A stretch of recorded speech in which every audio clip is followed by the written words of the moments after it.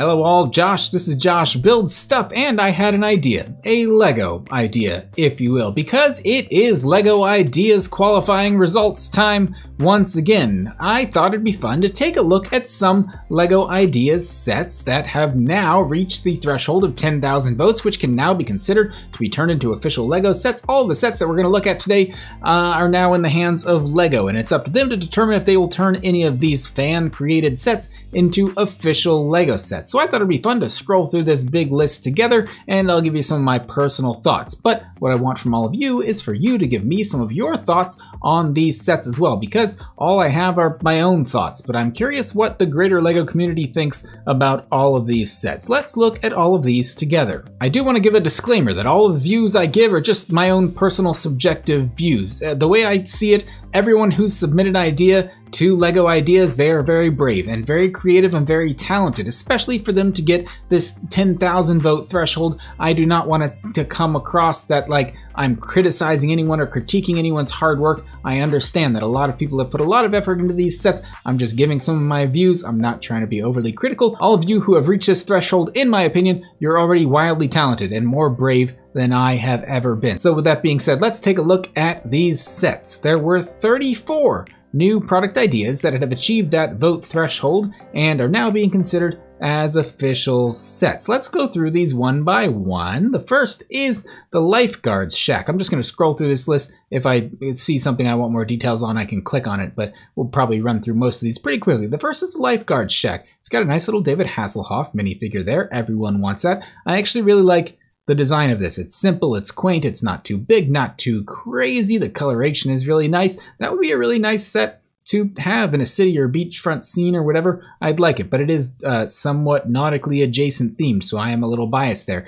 Next is the Imperial Island Fort. I also really like the design of this one, but I was a big fan of the old school Pirates sets and the Imperial sets that went with that. At this point, Lego must know that we all want more Pirates stuff and Imperial stuff. I would buy this set if it came out right away. Spaceballs. I am a fan of Spaceballs as much as the next guy. I love Star Wars, I love parodies, I love Spaceballs, I love Mel Brooks films, I love Spaceballs. I would love for this set to become a reality, but I'm pretty sure there is like a licensing agreement, and it's the entire reason that Spaceballs was able to be created in the first place, is that I think there was a contingency that no merchandise was ever created based on the Spaceballs franchise, hence the merchandising jokes in the actual movie. So I don't think this is possible to be created in any case. And then we're going to get into a bit of a recurring motif or theme of sets in this Lego Ideas round, and it is buildings, man. I got nothing against buildings. I just don't personally buy modular buildings, but there are a lot of buildings in this latest round. I think we're just missing a bit of variety and a bit of submarines. Just give me more submarines, specifically the Nautilus from 20,000 Leagues Under the Sea. That's a different story for a different day. This one is the costume store. I like the idea, not pun not intended. It is a costume shop. It's beautiful. Obviously, no one can debate that. The architecture is great. The theming is great, but I just don't know if it has that, you know, the pizzazz, the spark that it needs. Next up, BTS Dynamite by JB Brick Fanatic. What up, JB? Good to see you. We like that dude in the Lego community. I think I don't know him that well personally. I believe BTS is like a Asian overseas, very popular group of musicians, and this set I think is from a music video of theirs. Sorry, I am not very well acquainted with this. The set itself is actually quite simple in my opinion, and I'm not trying to be too critical, but it feels like this reached the vote threshold because of the popularity of the band and not like the set itself, but who knows. Best of luck to you. I don't know the band personally, but maybe I'll look up some of their music after this. Next up, the movie set. I actually really like this one, but it's like the person had fun designing a bunch of like building facades, but didn't want to build buildings for them. And they're like, I've got an idea. Add a little dolly and a couple of cameras there. We'll call it a film set all of a sudden. The buildings, the facades, they are all very beautiful though, in my opinion. The A-frame cabin. This is one that I've seen some other opinions on where people say like, this one is probably the one that's going to be made. I wouldn't criticize Lego for going this direction. It does look beautiful. I just love the like cozy atmosphere, the aesthetic, a little bit of variation in like the height of every like board on this set kind of seems impossible for Lego to do in a real set.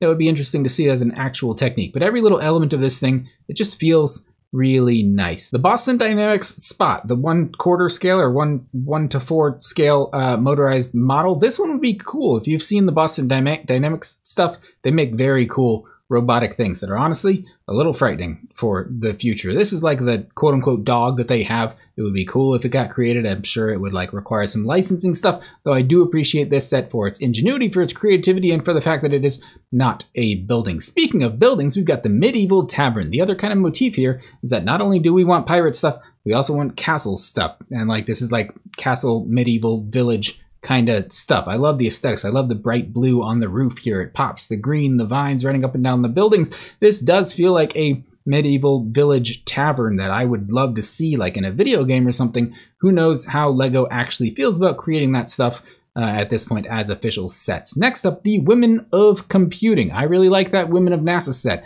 Why not give us more Women of Computing, like just any other, just more women themed sets? Like it's going to appeal to the female audience. It'll appeal to science nerds like myself. Like this set, honestly, I don't see a huge downside in creating this. It'll be a weird decision that if LEGO decides not to make this, I don't actually have high hopes that they will actually make that set. Hey, here's another medieval themed building, the Tavern Under the Snow. The other one was called the Medieval Tavern. This one's different because it's winter time now. Again, castle. We like castle. We want castle. The working mini golf course. This one is intriguing because it has some play elements to it. It looks like a couple of holes on a mini golf course. This one's aesthetically pleasing. It's got some Technic elements. It's got to have some like mechanical stuff under the scenes there. Very cool, very intriguing, very colorful. I like that one. I don't know that LEGO would actually create it, but who knows? We'll see. The Brick Walk. Again, another beautiful building. This one not so old school medieval or pirate theme, but still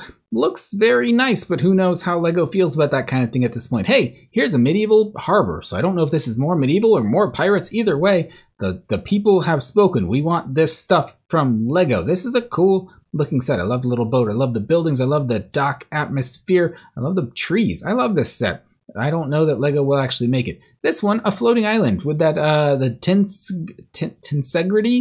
Tinsgritty, however you pronounce it. It's the like floating building kind of thing. These were cool. They were very popular for a little while, but I don't know that LEGO would put one in an actual set because I don't know that they would be stable enough. Still, beautifully made. I love the micro scale stuff. I love a little floating ship there that's just kind of steampunky, and I like it.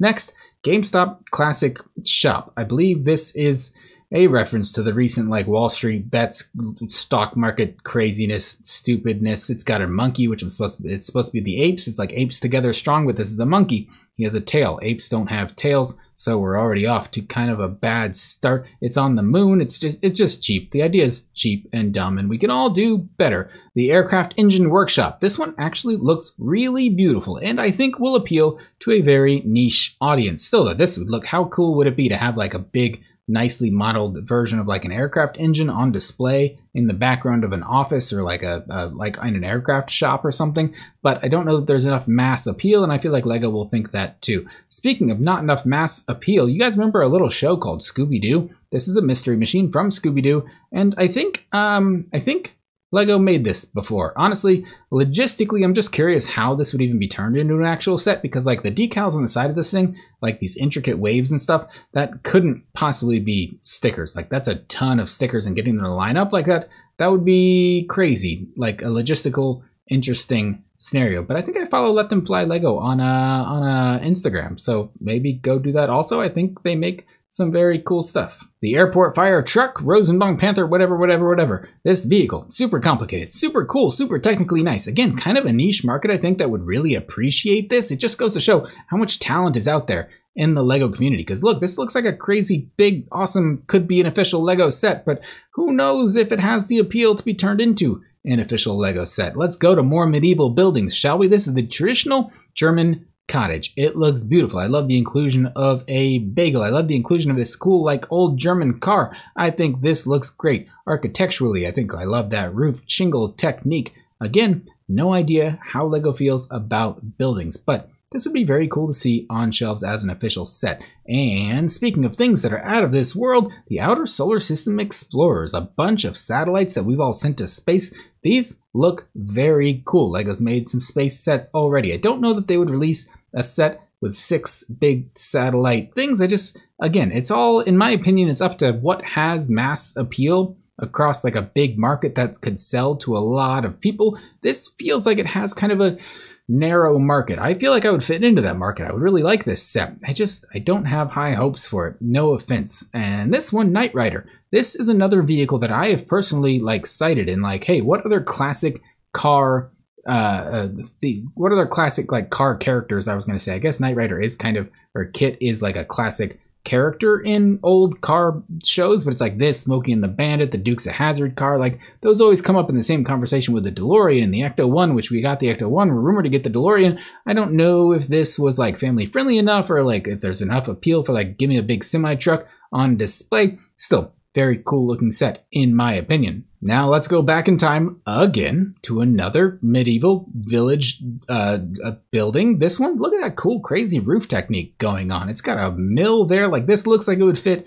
right into a medieval village. Honestly, LEGO at this point just released like a whole line of buildings that are all kind of in the same scale as each other, and like let people build LEGO cities that aren't just Daily Bugles and other modular shops and stuff. You can just have big medieval villages. Jaws is a movie about a shark that eats people. It's not exactly a family-friendly theme. This one might have to fall into the 18+ category, but if you know me, you know that I like boats and anything themed just even vaguely nautically, and so I like this set. Just like from the general look of it, the shark, in my opinion, could be designed a little better and honestly may not even need to be included in this set. I would love to see a set of just the boat. I think the boat was called like the Orca or something like that. That being said, we literally just had a big fishing boat in the, what's it called, the Bricklink Designer Program. I think I bought that big boat. Who knows when those are actually going to ship. But I love the boat. I love the general idea. I don't know that LEGO would be able to get behind an idea like Jaws. The next up is the basement and sewerage. I like this one because it is not a big medieval building. No offense to all of those. This one is just something different. I think there's like more to it than just like one little facade of like, yeah, there's like a whole like system of basement stuff. It is a very like, as an idea, that's a unique idea to be like, I'm going to create like a little underground, like a system of tunnels. This is where workers work and stuff. Honestly, just retheme this as a Teenage Mutant Ninja Turtles set. I'm on board. Up is a movie that I actually really enjoyed. I watched it again recently, and I really like the house from Up. And rest in peace, Ed Asner, the voice actor who voices Carl's character. In that movie, he just recently passed away, which is very sad. The movie, the house was iconic looking. Honestly, I would buy this set if it was just the house. Like, we don't need the bird. We don't need Doug as a dog. We don't even need like the balloons up top. That overcomplicates everything. Give me the beautiful, nicely colored house. Give me Carl and the kid, and we're on board. Look at this. It's buildings. It's nautically themed, but it's not medieval, and it's not just one big building. It's like a micro scale little city thing. Honestly, I could see LEGO making more stuff like this. Like, give me little micro scale sets that are, this looks a little smaller than the architecture set, or maybe like a little bigger than an architecture set. I don't know. I love the ingenuity here. I love the design techniques and everything. I love the little boat. This would be a really cool one to have. Also, how many times do we have to petition for LEGO to bring back the Lord of the Rings series? It's rumored that it might come back in the next couple of years or so because of TV shows or whatnot. This is Minas Tirith, that big building, not building, a castle built into a mountain or whatever. It would be cool. It would be cool. I don't have a strong opinion on that one. Also, y'all remember that TV show from what, the 90s? The Nanny with Fran Drescher? My wife and I actually recently watched through this show like again recently. It's actually not a bad show all in all if you can get past Fran Drescher as a character. The building is cool architecturally, the characters are fun. LEGO's done other sitcoms already. It'd be cool to see that one. Maybe it wouldn't make it in like quite that scale. Also, I love just like the juxtaposition, if you can even call it that, maybe just the similarities between the two buildings here. Like, this could be called the nanny's apartment as well as the actual nanny's apartment set. This is another, literally the apartment set. I think would fit right in with the modular buildings, but I don't buy the modular buildings. Another medieval fortress. This one's like, it's got a water wheel worked in there. Man, but this one looks a slightly different scale than the other medieval buildings. But I told you, there's a theme going on here. Beautiful set. that's all I have to say about that. This one's called House of Time. It's like a cuckoo clock or a big Lego clock. For some reason, I really love Lego clocks, cuckoo clocks that are built like this with mechanics built into them. Like, there's a lot that ends up being behind a lot of these. I haven't dug into this one too far. It looks nice aesthetically. It'd be cool to have like an actual clock you could hang on the wall. But personally, I don't think I would buy it. I don't think I am the audience for it. Hey, remember when we were talking about classic like TV show vehicles? The A-Team van is another classic vehicle. This is actually a nice depiction of it, though again, I don't know if the theme of the A-Team show was a little too adult. I mean, it's just like people beating up other people and stuff. Like, there is, that being said, I'm sure there is an audience large enough that would appreciate this set. This one is actually similar to that other A-frame cabin that I said would have like a high chance of being created. I think this one would also have a high chance of being created. This one's just called Log Cabin. I love the design techniques here. Again, the roof looks like cool, and I think this one's a little more achievable than the A-frame roof. I love the canoe and the dog and the archery and everything going on here. This set feels super, super cozy. And I think with that being said, we have reached the end of the review session. Here are all of the sets lined up. There were 34 of them. That's actually a bunch of sets. Hopefully I wasn't too critical of any of these, but like I said before, we kind of have some things that are obvious that us as LEGO community want. We like buildings, I guess. We like modulars, we like pirate themed things, we like medieval themed things. Give us more of those. But personally, I would love to see some things that aren't just buildings. LEGO and the LEGO Ideas platform, they literally give us the freedom to create anything, an infinite number of possibilities. We don't just have to create buildings and vehicles, but it seems that us as fans or the LEGO community, we like seeing buildings that would either fit into a big LEGO city or like our buildings from shows or franchises that we know and recognize, or vehicles from things that we recognize that totally makes sense. But in order for LEGO to create those things, they need licensing agreements and all kinds of other stuff. I just like to think about the like logistics of these things actually being created. But honestly, if I had to guess what would be turned into a real LEGO set here, like any of the medieval village buildings, I could totally see being turned into actual LEGO sets. Maybe some of these vehicles, but honestly, like, we may get 1 or 2 buildings out of this round. Who knows? I am excited to see the final results of that round. But like I said earlier, I'm really curious to see what all of you think about the sets that have qualified here. So let me know in the comments down below. And as always, thanks so much for watching. Hope you enjoyed this video. If you did, be sure to like, subscribe, and tell your friends. I have an idea. Let's end this video. I'll see you next time.